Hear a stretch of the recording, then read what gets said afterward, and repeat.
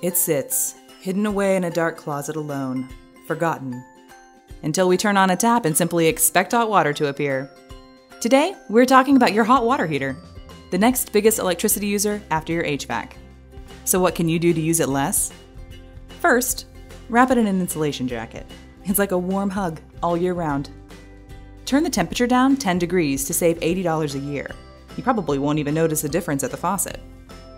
You can also wash your clothes in cold water. Take a shorter shower if you're into that kind of thing, or just install a low-flow shower head. If you're feeling really ambitious, send yours to the curb and install a solar or a tankless on-demand water heater.